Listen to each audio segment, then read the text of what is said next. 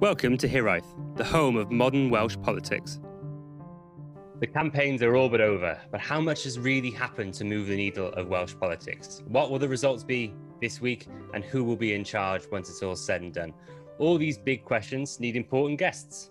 So joining me, Kerry and Rich this evening, we have Cathy Owens, former Welsh Government Special Advisor and Director of Deryn Public Affairs. Hello, Cathy. Hello. And we have also with us Nerys Evans, who was the Assembly Member for Mid and West Wales between 2007 and 2011, and also Director of Deryn Public Affairs. Hello, Nerys. Hello. Thank you both so much for coming to talk to us today. The first question I wanted to ask is, does it feel like there's been an election on? There's less of a build-up, isn't there, because of the official campaign period. People haven't been out knocking doors. It hasn't been the 18-month run-up where new candidates can build their profile and things. So it's been quite intense in terms of the party activity, and I'm sure people will see the literature through their doors that that's only allowed to happen in the last month. So it is obviously different. It's more online. I think I've been out knocking doors in a couple of constituencies. People are really happy to see politicians knock their doors. So that's probably the first time that's happened in a while, that actually can have conversations with people. So it is a different election in that sense. And obviously, we're in a pandemic, so that's the priority. That's what people are talking about. And the election kind of is massively overshadowed by that. So it's a different one. Obviously, us as political nerds are living and breathing it, so we know it's on, but how much of a cut through? I think we've seen, people are more aware of the Senedd and its powers now. So I think those conversations on the doorsteps are easier to have because you don't have to explain to people about the Senedd, what it does, the powers. Specifically, I've been out in Carmarthen West, South Pembrokeshire today. When I stood there a couple of elections ago, that first conversation is explaining what the Assembly is to start off with. So you're not there in terms of the recognition. So it's a different context that we're in, really. Yeah, I think it's difficult to judge, isn't it? Because we're right in the middle of it, and it does dominate what we do day in, day out, and also the media that we consume, which is probably very different from what, let's just say, normal people would consume on a regular basis. And I think it's going to be interesting because on Thursday, I think we'll find out that Twitter doesn't necessarily reflect the voters.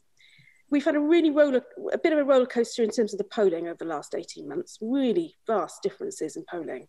But it does seem to have tightened up in the last couple of months. Is there an opportunity for the public to surprise us? I think there probably is. I think Nerys and I would probably agree there's quite a few shy Tories out there that aren't necessarily reflected in our Twitter worlds or necessarily on polling either. So quite a lot, I'd say, and in some really key constituencies. And might go on to talk about campaigning techniques. We've known it in a number of constituencies, the campaigning techniques, the systems run by London, they've got the data on their supporters from the general election. It's just about getting those out on election day or getting them signed up to be postal voters, getting them to make sure they return their postal vote and get them out to vote. So they don't need to be out knocking doors as the parties in some constituencies, and I think we'll see a lot of that reflected.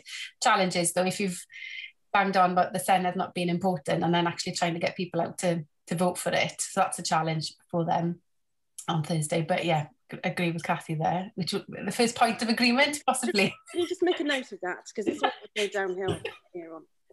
You mentioned social media, but how do you feel the mainstream media coverage has gone during this election? Has it been good enough? The Beeb were heavily criticised for the leaders' debate, I think. What's your take on the mainstream media approach to this election? I think it really has gone, it has changed so much in the last 15, 20 years. And it has been really odd. When you're in the middle of a campaign, you realise that the media campaign bears absolutely no relation to what you're doing every day. And I think that's the mainstream media channels, how do they cover this? Well, they sit down at the start of the campaign saying, this is how we're going to do it. This is what we're going to cover on this day. So it's actually quite hard for the party to say, well, actually, we'd like you to cover this over here. And they're saying, oh, well, sorry, it's transport day today, we're doing transport. It's like, well, yeah, but we're talking about social care. Oh no, we've decided to do transport today, so could you do with this transport story? So it is really, you have to navigate that in terms of you have to have a better understanding of what and when to engage and how to engage with the mainstream media in a way that doesn't necessarily do exactly what they want. It's not going to necessarily reflect exactly what you want either. You've got to find a way to cut through in the middle. I have to say, those debates are not much fun for me to watch. And if I don't enjoy them, I can't imagine Mrs. Jones is enjoying them very much indeed. So I just think there's got to be a better way of doing that, hasn't there? I mean, it's a bit like a Rorschach test anyway, isn't it? You already know who you think, what you think about different people. Unless they make an absolute massive clanger, you're going to come out with just agreeing with who you thought was quite good before they went in. So I don't think they sway very much unless people, let's just say, make tits of themselves, and that doesn't happen very often. It gives you a little bit of an understanding of what they're really like, I guess, but is that really true? I think perhaps the mainstream media is quite good for building up a picture of somebody over time. And I think, that maybe has made a bit of a difference. So little of your campaign these days is focused on what you would have been doing 25 years ago. And it really has changed quite significantly in my time.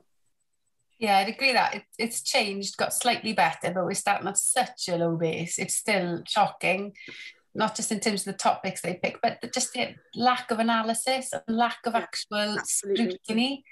It's shocking. That's what we do. We look at what they're saying, we look at trends, we look at, actually, they said something different last week, or the manifesto doesn't actually reflect what they've been banging on about for the last couple of years, but just the face value, of all broadcasters, I guess. And I guess if people are listening to this podcast, they're actually interested in the politics and then the analysis of it. It's just the complete lack of that. It's just the leaders were in different constituencies today, right? Yeah. Okay, what does that mean?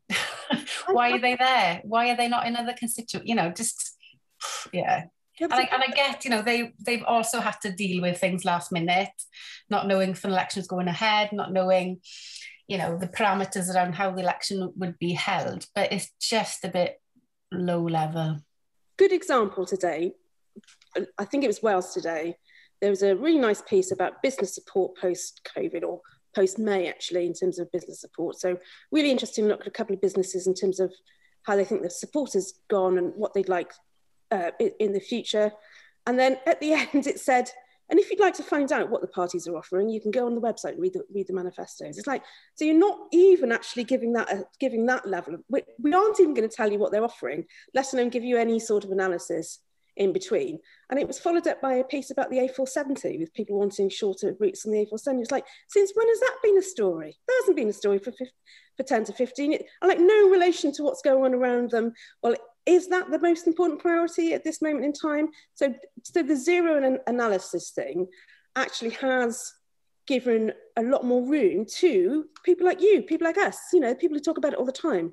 People want to hear what's going on through different media, through podcasts. People are reading my terrible Twitter reviews of manifestos because nobody else is doing it. I think literally there's only about 16 people in Wales that have read that Plaid Cymru manifesto from cover to cover. And unfortunately, I'm one of them. But who else is doing it? Who is providing that analysis? You've mentioned those leaders debates.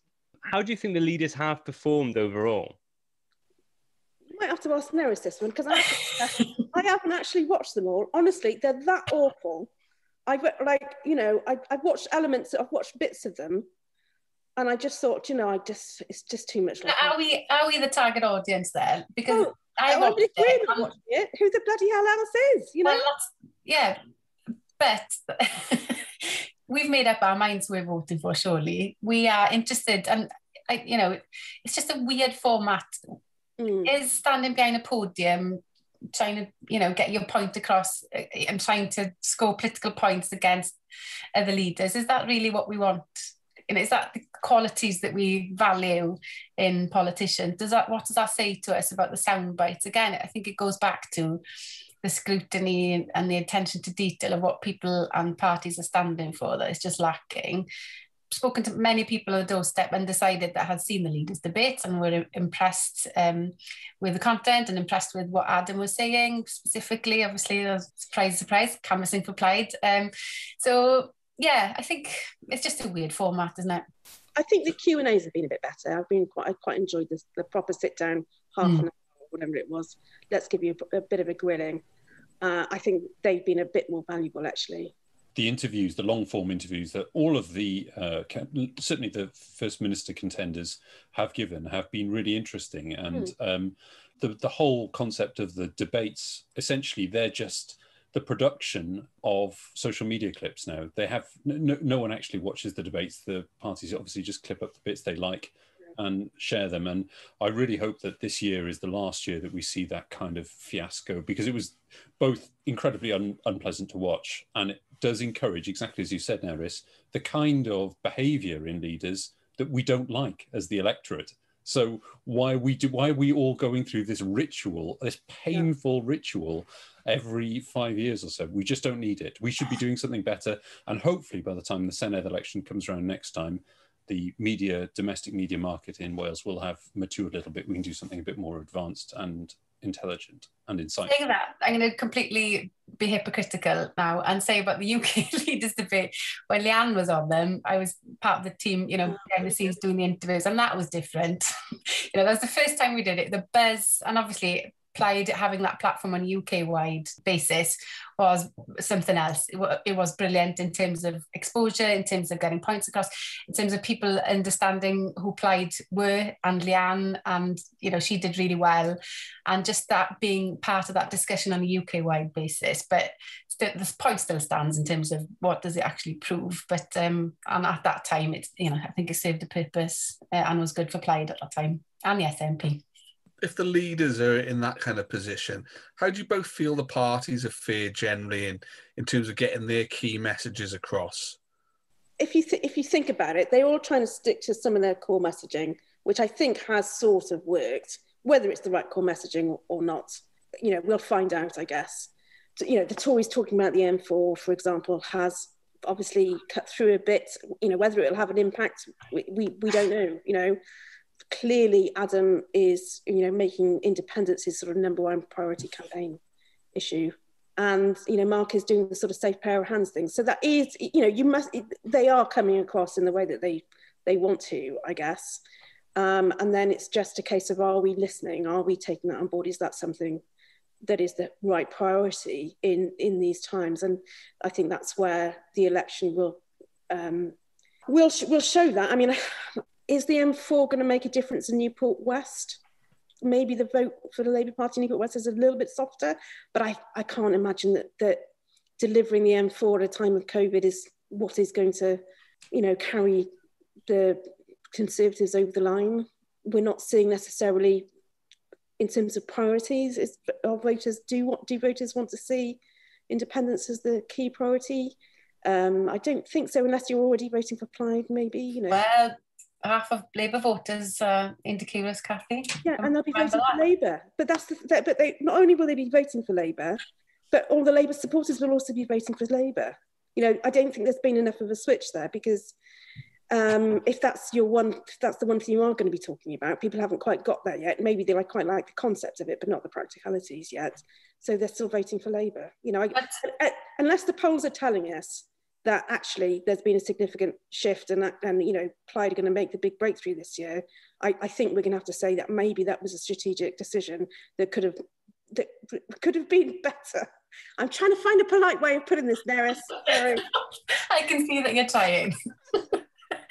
Yeah, well, I think underneath those messages, though, as in, Kerry, a question about, the party messaging, there are top line things that we see and consume. But I would imagine that every party has got a quite sophisticated way of targeting their messaging according to the demographic they're trying to attract. So be that on social media, be that with targeted mail, be that with specific messages on the doorstep, according to the constituency or the region. So the difficulty there is not much difference between the key policies when, in some of those areas within the party. So it's, 1,000 extra nurses, 2,000 extra nurses, social care, so how do you get your message across when it actually, what is the point of differentiation in some of those, more detailed messaging that they're trying to get across to key audiences, really? And it's a difficult one. And as we've looked at the manifesto, there is a lot of common ground in some of those key policy areas as well. So I know Rich wants to come in, but I unmuted first. So do the parties generally tailor messages to regions? Because we did a little recording earlier on, which will come out tomorrow, and some of my friends in North Wales are saying that Betsy's still a big regional topic up there, but we found that down here in South Wales, you know, it just doesn't register as a message. But I'm told that the Conservatives do use it in North Wales. So is that something the parties do? Do they tailor the messages to the regions? We've definitely seen that. And I think that Facebook advertising in particular has gone in that direction, and also the direct mail. So, you know, a lot of people will be getting gold-plated letters from Boris Johnson, you know, handwritten in North East Wales. You know, this is where the parties differ a little bit. The Conservatives are really quite good at this, and they've got a lot of money to do it. It is quite a costly thing to do. They'll be getting a lot of targeted letters with Boris Johnson's face on it. And it will be very targeted for each particular patch or each particular cohort. They've got very good data, you know, that's quite granular. But all parties will amend their online advertising as well. So the M4 message is really being pushed in Newport, for example, and less elsewhere. So we are seeing quite a targeted variation where we're talking about online advertising and potentially local leafleting as well. There's quite a few parties offering independence now in this election, but the major ones you'd say are Plaid and the Green Party. Look at Cathy's face. Shock and horror. When you say offering independence, well, I mean, asking people to vote for it, but they can't maybe deliver it. Yeah, I understand. And they can't win any seats either. Apart from that, Apart from that, they're offering it. But do you feel like they've almost sort of held back on it a bit? Adam seems to have stopped talking about it quite as much as I thought he was going to. Do you think that's a response to the fact that people don't really want to talk about independence as much as our sort of weird Twitter bubbles are all ablaze with it all the time? Firstly, on the Greens, I am a bit disappointed, but they have disappeared over the last 5 years. They had quite a high profile 5 years ago. They're not going to increase their vote. They're going to get about 3.5%. So it really doesn't matter what he says because nobody's ever heard of him. And then I think with Adam, I think he has actually been talking about independence a fair bit as that point of difference. But I just don't think the vote, you know, I'm not sure who he's trying to target there. In terms, you know, I think this election mainly is between Mark Drakeford and Boris Johnson, weirdly. But, you know, for the Labour Party, it is an election in which they're standing against the Conservatives in the main. There are only, say, 2 seats in which they are standing against Plaid Cymru. If pushing independence as your number one concern is your point of difference, you know, strategically, I don't think it's breaking through in Labour areas. So where do Plaid Cymru go from here is what I would question in terms of big strategic issues. Are they going to try and capture a couple of the Conservative rural marginals in the future? Or, you know, do they shift in a particular way that is more attractive to Labour heartlands? I'm not quite sure, but I think they are going to have these decisions after the election because, I mean, there's no doubt Plaid are going to get more seats than they've got now, partly because of the number of UKIP seats that are coming back on the list, both to the Conservatives and Plaid Cymru through the maths in a sense. But through the math, or through people voting Plaid? Well, yes, but, you know, post the, let's talk about the UKIP 7, really. You know, they are naturally coming back anyway. So I don't think Plaid are going to increase their vote substantially. They aren't, you know, they might build 1 or 2 points, but the polling isn't saying that they're significantly growing their votes, and it doesn't look like they're significantly growing their vote in Labour seats. So I think that's a big decision for Plaid after the election in terms of which direction they go. Taking all those points on board, but I just think it's amazing that this is even part of the political discourse at this election. When I was in the Assembly, granted that was over 10 years back, I remember I did an interview in the Western Mail and the headline was Wales will be independent within my lifetime, and the amount of abuse I got, like, you know, the fact that I even mentioned independence, so it was a surprise that we stood for independence, and as director of policy, it was in every manifesto, and we had to make a decision. Do we lead this? Is it in the top 2 pages, or do we hide it in the back when we're talking about, you know, Wales and the world and all the rest of it? So the fact that it's even been discussed, the fact that you know, indie curious Labour supporters, in fact, 3 Labour candidates support it. For me, that massively shifted the dial. And, you know, part of it is because of external things happening in terms of the rest of the UK. Part of it is that momentum in terms of Yes Cymru. I think Adam's been right to lead on that and to use that as a key policy aim. You know, for us, this is what we've been thinking and wanting for as Plaid members for so long, and I think now we've got the confidence to talk about it. So for me, even having this as part of discussion is a massive positive thing. Just to put a negative bit of spin on that, and I do apologise, Nerys, what you're basically saying is independence is no longer a drag on the Plaid Cymru tickets, and I think that's a different way of looking at it. And those 3 Labour candidates are definitely voting for Labour, is my point. Yeah, and my point is it's something mainstream. The fact that we've got this political podcast and we're talking about independence, for me, the fact that we actually talk about it is a good thing. Which is my point back to Matthew. You know, that's not the first question to be asking, I don't think. It's just not the priority of the voters. TUC put something out today that was really interesting. You know, what people want to hear about is about investment in public services and, you know, and jobs. So I really do think that, you know, we can talk about this until the cows come home. But, you know, and there's a lot of it in our Twitter world. But, you know, Twitter is not the electorate. But just to follow up on that, Cathy, I think one of the interesting things about that TUC polling very clearly showed that the direction of travel for the whole population of Wales was to more autonomy for Wales.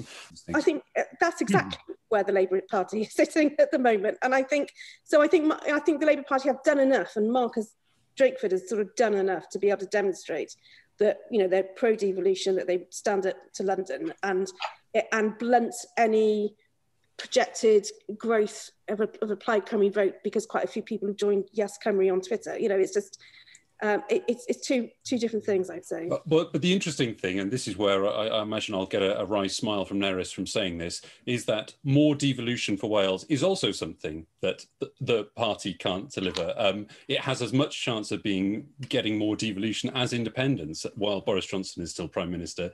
So what I was going to follow up on is the fact that the idea of independence as an idea, I think it's a term that has a very weird kind of interpretation of what that word actually means, because when Plaid Cymru launched their Independence Manor Commission earlier in the year, the conclusion was confederalism. And you look at the ambitions as laid out by a huge swathe of the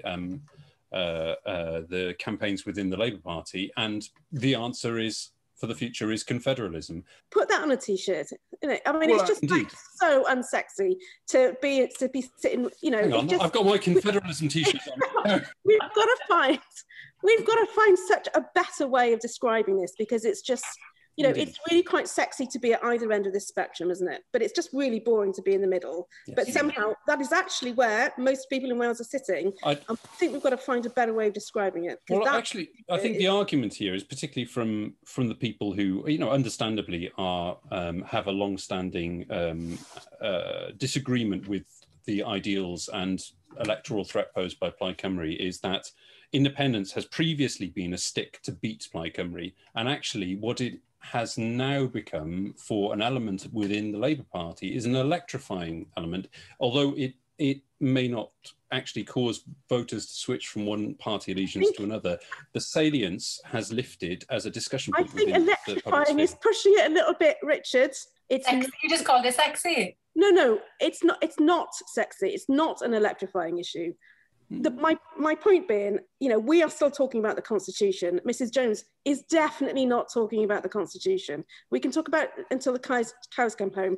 Yes, you know, we are having more sensible conversations about it, and I'm over the moon that that people better understand devolution, and I absolutely want to see more of it. We've got to find a way of making the UK work better, and you know, but there are some benefits in having mutually agreed unions with frictionless borders.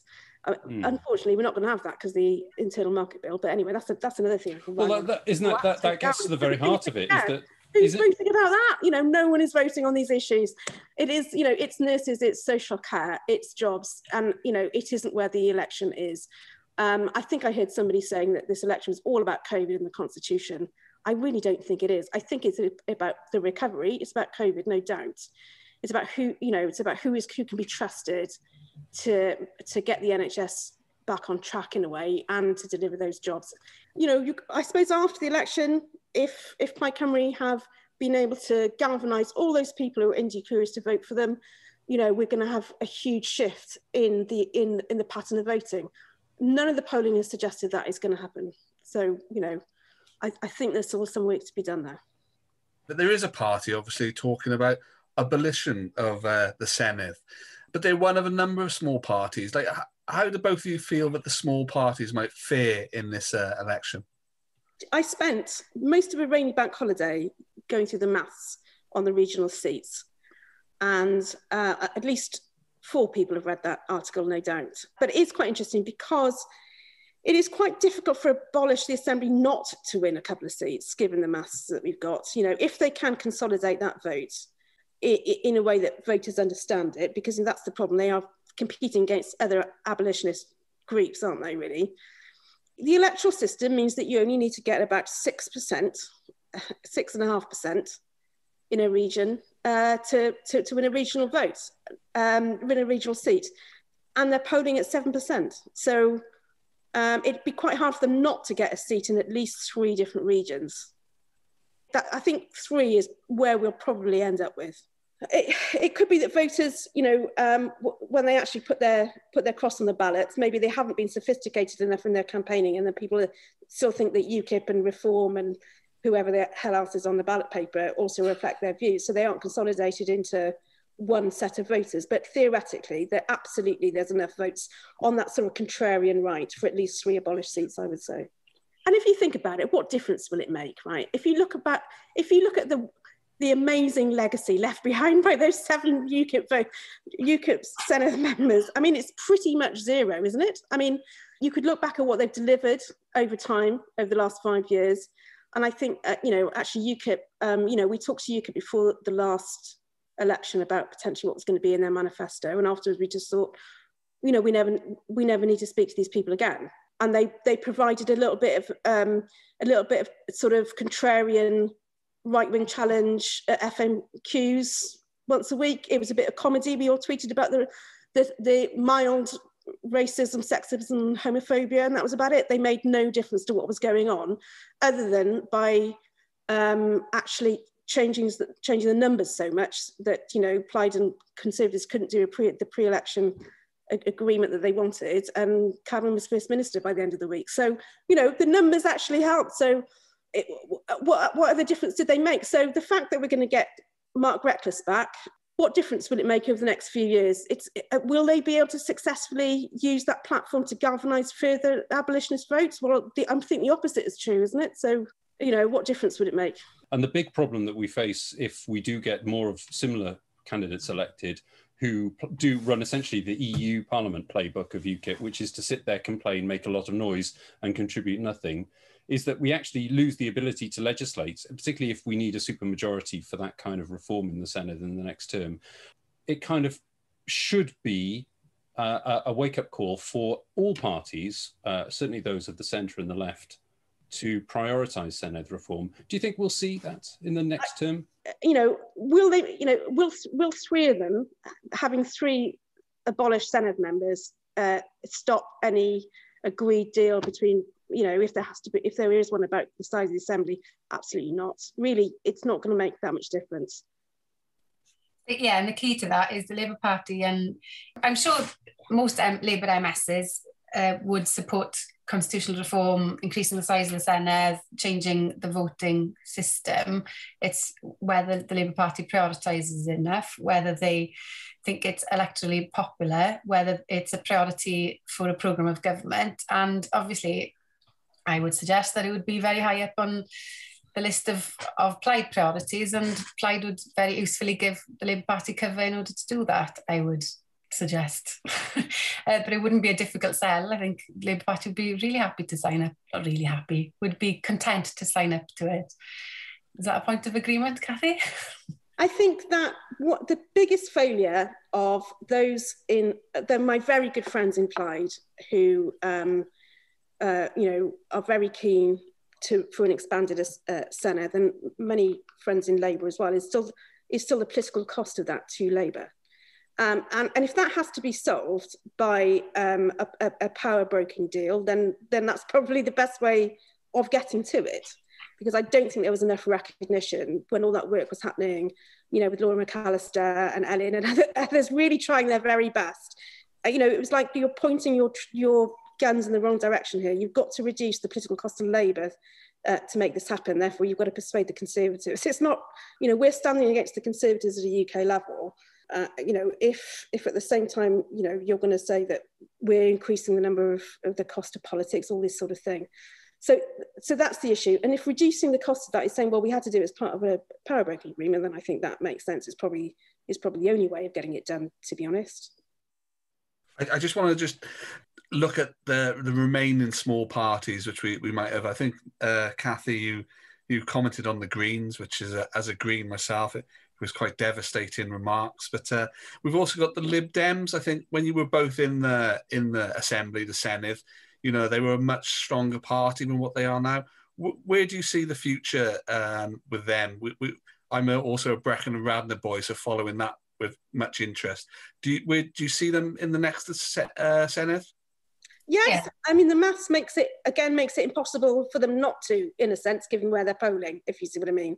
You know, that is the electoral system that we have. It does ensure that smaller parties that get about 6% in a region will get a seat. That's the proportional nature of it, and that has, you know, that's done the Lib Dems pretty well over the last 21 years, if you think about it.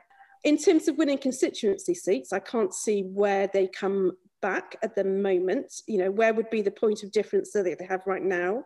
It might be, if you think about it, that Brexit has actually quite significantly shifted our long-term electoral politics. You know, the whole left-right Lib Dems potentially in the middle sort of doesn't really make that much sense anymore. So you know, it's a really hard road for Labour as well. You know, I think Labour at a UK level, I think on Thursday they're going to, you know, it's not going to be pretty.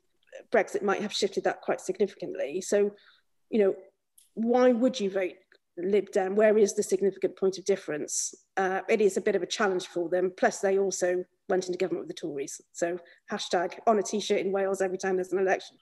So it's quite difficult for them. You know, where they haven't got a very convincing UK leader or a convincing UK platform. Their platform in Wales is no difference at all to the other mainstream parties that are standing here in Wales. So unless you have a particular interest at a local level and you think Bill Powell is the guy that's going to deliver something different for you, you know, why would you vote Lib Dem? Unless you really don't like the Conservatives, and maybe that's a way back for them, you know. But then again, how many £9,000 sofas does Boris have to get donors to buy for him before you actually stop voting Conservatives in Brecon and Radnorshire? Tory supporters don't mind that though, do they? Yeah, exactly. But yeah, it's Jane Dodds on the list, isn't it? And you know, paying tribute to Kirsty Williams, I think she's been a brilliant minister over the last Senedd term. Really, in terms of her policy platform, in terms of her engagement and comms, and you know, being a good minister, but that not translating to any change in the electoral fortunes of the Lib Dems because she's busy being the education minister, and you know, the capacity of the Lib Dems party and that function to keep the party going and support constituencies just isn't there. You know, it was weak years ago and it's even weaker now because that attention to party mechanics just isn't there. So it would be Jane Dodds on the list. And if you look at, what was it, the last but one poll with Labour on 29, which I don't think will happen, but obviously then Mark phones up Jane, we'll have a similar deal, but that's very, very unlikely. And it depends what they do with that. If they will get one MS elected and Jane being that on Thursday, what they need to do to change that dial in terms of not just their positioning and their policy platform, but also their, you know, internal mechanics and capacity to deliver change in some of the key seats they need to win over. So I think we've all got sort of used to those slightly disingenuous Lib Dem bar charts, but I was really interested to read your analysis actually, Cathy, on how honest some of the parties are being with regards to the list this election round, this time around on this election. Are those parties being disingenuous? Are some parties being slightly disingenuous with regards to if they are the best option to keep, for example, keep the Tories out, which I keep seeing a lot of in South Wales Central? Absolutely. If they're saying we have proof to demonstrate that by voting for us on the list, by lending us your support on the list, you will definitely keep out A, the awful people on the right, or B, the awful people on the left. It is not true. Because the maths are different in every region, for a start. Secondly, how much can you shift the dial? The percentages are so small, it's, you know, it is really difficult to predict. You know, changing one constituency seat within a region has a much bigger effect, potentially. So I think in every region, you've got to look at the maths, which is what I spent all day yesterday doing. And, you know, at least, as I said, 6 people will have read, Matthew, thank you very much for having read that article. Even Nerys has read, skim read it, I think she said today. It's a really fascinating system. It's so difficult to predict. It is virtually impossible to predict who's going to get the full seat in every patch. So to suggest it's the same in 5 regions is complete and utter tosh. And you have to be able to explain that there's a bit of complexity here. There is no doubt in certain regions, if you really wanted to keep the Conservatives from getting the full seat, there is a potential to vote Plaid Cymru. In a couple of regions, actually, it would be better potentially to vote Lib Dem. And in a couple of regions, you really need to be voting Labour on the list to keep the Tories from winning the seats. And, you know, let's face it, there are people on the other side of the argument who are trying to do exactly the same in terms of the Conservatives and abolish as well. And again, it really is quite tricky to manage that. So if somebody is telling you you should vote for this party in every region on the list, they aren't being straightforward with you. You know, if you look at the wording, it is, you know, lend us your second vote, whatever. It's not saying this will definitely keep this person out, etc., etc. So yeah, except that's exactly what Plaid Cymru has been saying today on Twitter. Of course, that's what, just have a look at Liz's tweet. Okay, you know, that's exactly what Plaid have been saying. So what I'm trying to say is, you know, you're hoodwinking the electorate a little bit if you're saying, you know, this is absolutely proof that you must do this in every region. It's just not true. The complexity it's fascinating, but it's fascinating to maths nerds and political nerds, and it's just not true to say that you can absolutely game the system in that way. But the margins are so tight in them. I mean, when I got elected in Mid and West, Plaid won Llanelli and still managed to get the 4th, as in Ceredigion, Gyrmyr and Dwyfor, Carmarthen East and Llanelli, 4 constituencies out of 8, and we still managed to get the 4th seat on the list. But it was literally out of 60-odd thousand votes, there was literally a couple of hundred in it, where it was the Plaid seat, I think Labour, or I think the Lib Dems would have taken a second or the first seat, I can't remember. So, you know, literally a couple of hundred in it out of 60-odd thousand. So, you know, it's so hard to predict. I'm so old. I just tell you a story. I actually had to make sure that the Labour Party HQ had Joyce Watson's mobile number after she got elected. It was a comedy event. But what I mean is we should be more used to this by now. We should have a better understanding by now about how this stuff works. It's going to be very complex, but there are ways of looking at it. It is quite an interesting system. Can I just highlight though, another thing that will definitely be happening is people will tell you, in order to prevent, you know, we don't like, basically they'll be writing, a lot of people will be writing pieces to say we've got to change the electoral system. Look at this result. It's kept Labour in power for 21 years. Without saying, yeah, but also quite a few people vote Labour. So, you know, I think we'll see a lot of those pieces in the next few weeks. And, you know, my point is you don't have to change the electoral system. You just have to persuade people to vote for you instead. Actually, I don't think this electoral system is reflecting of how people vote. What was the percentage of people voting Labour last time, and what was the percentage they got? That's a fair point. But in the in-depth and analytical piece you will be writing, I have no doubt you will be reflecting the fact that Labour also tend to win a lot more votes than some other parties, partly because people quite like their leaders and policies over time. You know, that has also been true. So I just think that we'll see a lot, you know, look out for those interesting articles about why this result means we must change the electoral system. Well, I was going to try and squeeze in a question there about whether parties are choosing the correct target seats. But what you've just demonstrated in the last few minutes has prompted me to another question. So can you share your thoughts about what it is that makes organisations that are combined of leadership from Labour Party and Plaid Cymru working together that makes them such good organisations? I'm not sure. I think Nerys is going to make me veto this answer. She's going to... Can I just say, we did have a Lib Dem. Well, we did have a Lib Dem when we set up Deryn, didn't we, 10 years ago? Well, so did the Senedd. But, that might... And we, have had a Tory consultant over the years as well. We're happy to work with anyone who's politically interested and politically active. Does it show, though, that potential for Plaid Cymru and Labour to work together again in government, like they have done in the past? There's a huge potential of that, and we all know it. And actually, if you ask people in the street, would you be happy if after this election we had a government that had, elements of Labour and elements of Plaid Cymru, one way or another, formal or informal? There would be a significant majority for that. And we all know that.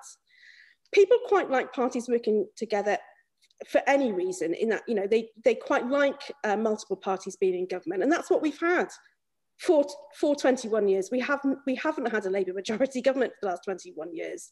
We've had different shades and different levels of balance that all happen to have included the Labour Party and elements of other parties. But people quite like the idea of Labour Party representing the investment in public services that, of course, Plaid Cymru would agree with anyway, and having that sort of element of additional, let's stand up to London type arguments and working together. Nobody has a monopoly on good ideas, all of those things. So people quite like parties working together. So even if at the end of next week, Mark Drakeford was in a position to form a minority government, he would still be in a position to seek the agreement from Plaid Cymru one way or another in forming government. It's better. He knows it's better to have a stable government long term. So he would rather be in that position, some sort of long-term agreement with Plaid Cymru in terms of managing that government, rather than to having an unstable government, because they've got to pay the nurses. Yeah, I concur with that. As in, people like that politics where people are not so aggressive, and just the nature of the debate in the Senedd. People tend to, it's more consensual, and I think that's better when we have that in terms of government. No one party will get an overall majority. Parties need to work together. It's normal across the world. We just need to get over our hang-ups about it and just have the adult conversation about, what that programme of government's going to look like. And I think that's good to see.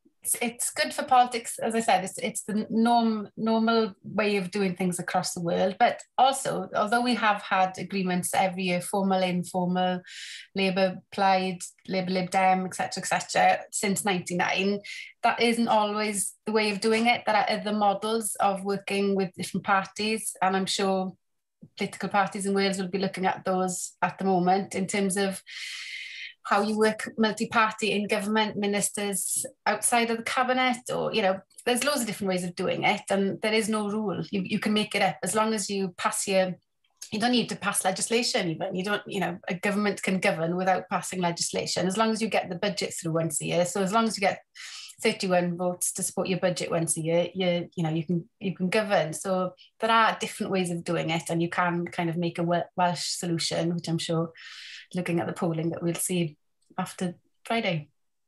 Do you think that Plaid and Labour are more similar than some of their supporters would ever like to admit? If you look at all of the mainstream party manifestos, there is an awful lot in there this time around about investing in public services, valuing what we have valued over the last 12 months in terms of COVID, focusing very heavily on the recovery, recognising that climate change is real, trying to tackle the sort of post-industrial economy. So there is a huge amount of agreement across the piece in all parties. You can look at where they differ, and that does rather reflect where they are electorally successful. And I think that the work has to be done on reaching that harmonious consensus, which, you know, is sort of equally challenging for both parties, if you see what I mean. This isn't about scoring points when you're in government. This is about agreeing a programme of government in some detail ahead of time, knowing that not everybody in your electoral cohorts are going to be very happy about that on both sides, but actually agreeing in the main, we've got to find a way through this. So we're going to have some really interesting conversations. And I think just something I've said quite often is the fact that, you know, whoever's in power, whatever we do, we've got the Senedd, which has a certain amount of powers and a certain amount of sort of political balance, which means it's really quite difficult to do very controversial things and things that take more than 5 years and things that are very expensive. So you've got to have at least two parties in agreement if you're going to reform the NHS or change the structure of the, you know, local authorities, or build a motorway that costs £2 billion. You know, those big infrastructure projects, you've got to have an agreement with two parties to do that. So that has limited some of the huge reformist agenda. So I think, you know, what might that potential One Wales 2 look like? Not dissimilar from the fundamentals of both manifestos, without some of the, let's say, crazy stuff. We won't go into that now, Nerys. And I think that some of the potential for disagreement is around, actually, it's around environmentalism and how far we go with that over the next 5 years, and whose voice is the loudest in that debate. You know, the need to reform the land use system and how far we can go on that could be tempered somewhat by electoral cohorts that support Plaid Cymru, and no doubt Plaid Cymru's ambitions around constitutional change may be somewhat tempered by the cohorts within the Labour group. So I think, you know, that's where we might see some of those disagreements over the next 2 years.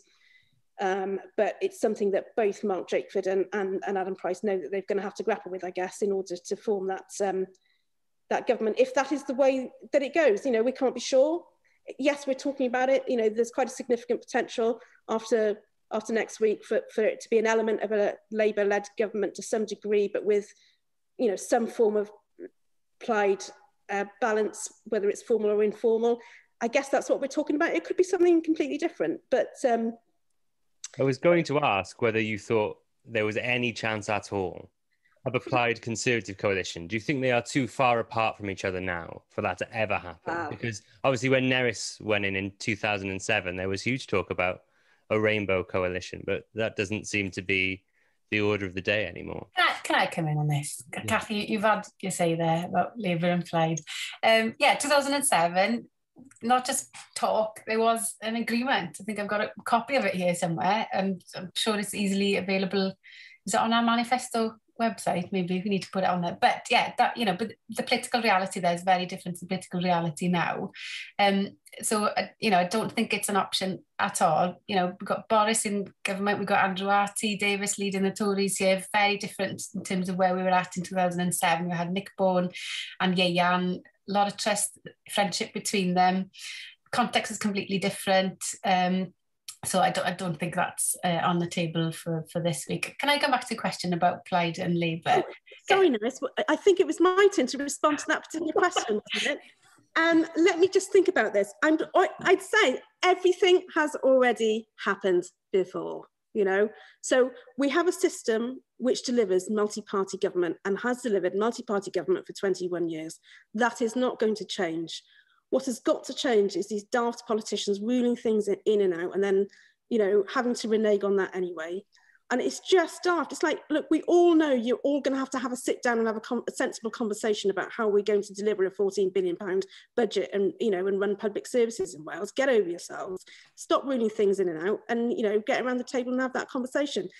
And, you know, yes, it seems less likely now politically, but it wasn't just 2007. It was every election before, during, and since. So it is entirely appropriate that every party speaks to every other party. It happens at every election. It's going to happen at this election, you know, and we should just expect it. And I just think, you know, ruling stuff out is just a bit daft at this point.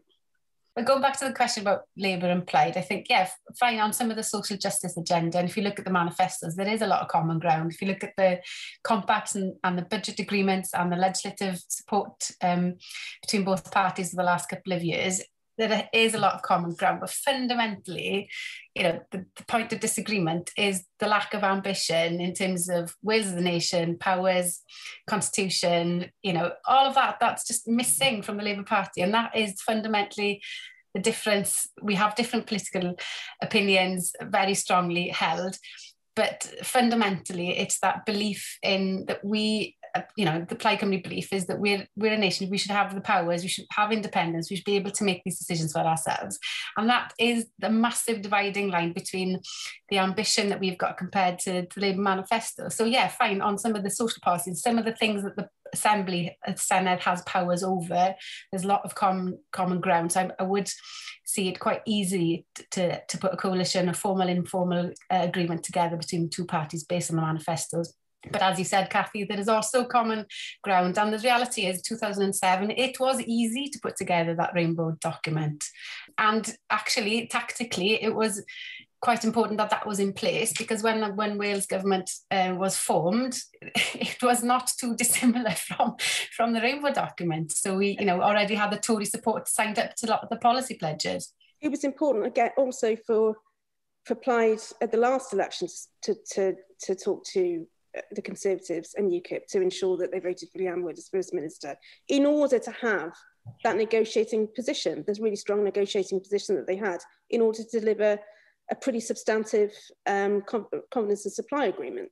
So, you know, it is absolute, my point at the time and my point says it's absolutely the right thing to do, but just, you know, just be upfront about it. Don't say it didn't happen, because you're gonna have to come out and say it happened afterwards. So, you know, just be a bit more upfront about the whole thing. One of the finishing touches for these pre-election pods that we normally use is just ask our guests for their predictions and thoughts of where we'll be after the election. Hope you're both happy to do that. And just one of the things we did earlier on this evening as well was look at seats to watch out for. Any that you're particularly looking at? I'll let Nerys go first. Sorry. Well, I've been out canvassing in the Rhondda internationally, in Carmarthen West and Carmarthen East. So, you know, expect Leanne to hold the Rhondda. The recognition of her work and just the, you know, it's just great going out canvassing with her in the Rhondda. So although Labour are bigging that up, I think Leanne will be okay in the Rhondda. Llanelli, well, who's going to predict that? Is like, no, Cathy will, I know. But, but it's such a close call, and it has been since '99. We'll see what happens on Thursday. I don't think I even need to answer that question now. Nerys has done it for me. No, I just think, look, in terms of the Rhondda, I don't have any information other than obviously the Labour Party have had some pretty decent returns, but nothing I've heard from them is telling me that it's in the bag. I mean, I think it's too close to call at this point. I think Llanelli is feeling a bit different. And I think Lee is going to successfully hold on to that seat. I think Llanelli has shifted a bit, frankly. And I think they're pretty significant results at the general election will demonstrate that. I think that Bailiff, Clwyd and Wrexham, I think the ones that Tories are expecting to pick up. And I think that there are some seats in the middle where it's a bit soft, I guess, for the Labour Party, but nothing that I've heard so far suggests that they're going to switch. So, for example, Bridgend, you know, those seats where the Tories have won at the general election, for example, I think, you know, it's a softer vote for Labour, but they'll probably hold on to Bridgend, Clwyd South, and I don't think Deryn and Alan Deeside are really up for grabs, unless I've read that completely wrong. So, you know, I think the story of this election is really remarkably about Boris versus Mark in a sense, and it has been for the last 18 months since the start of the pandemic. Very clearly, you know, if you look at the polling the last 18 months, if this election had happened 13, 14 months ago, Labour would have lost, you know, anything up to 10 seats, and we would have had a potential Conservative win in the Senedd. That has clearly not happened. There's lots of reasons for that. So at the time that poll in April happened, Jeremy Corbyn was still leader of the Labour Party. Most people in Wales had never heard of Mark Drakeford at that point. And, we just started moving into this pandemic in which people were still, looking at, working together at UK level and making those decisions at a UK level.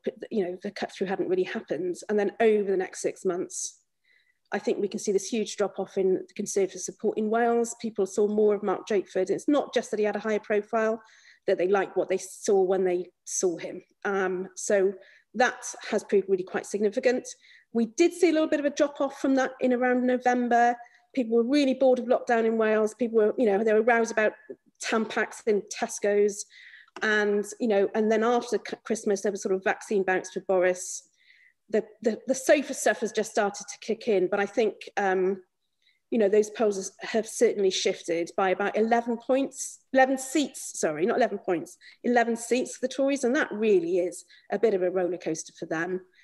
The Conservatives have significantly underperformed the UK Conservatives at every Senedd election. You can't keep blaming bad luck and steel crisis, so it just feels, obviously it feels better for the Labour Party towards the election date.